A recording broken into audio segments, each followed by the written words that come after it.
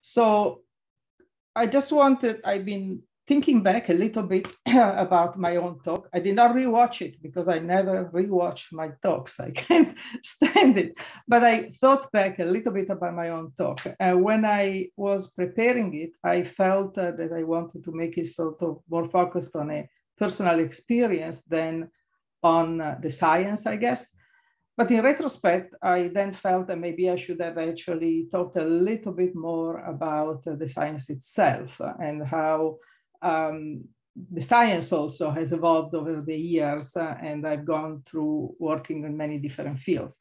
So if I had to go back and redo this, probably I will try to do that, a little more of that. Although probably I would also like to have a little bit more time to do that. So if I were to go back and had more time, I would probably spend a bit more time telling people specifically about the science. That's it. So in particular, what I would like to highlight about the science is that I worked on a number of different topics, and that, but they have a common theme, and that as a theorist, the common theme is often provided by the tools I've learned as a graduate student and the way of thinking that I acquired, that was mostly informed really by my thesis advisor back when I was in graduate school. And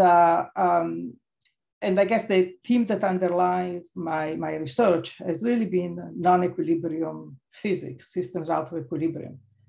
Something that admittedly was not all that popular actually where I started, but today has become a very popular field.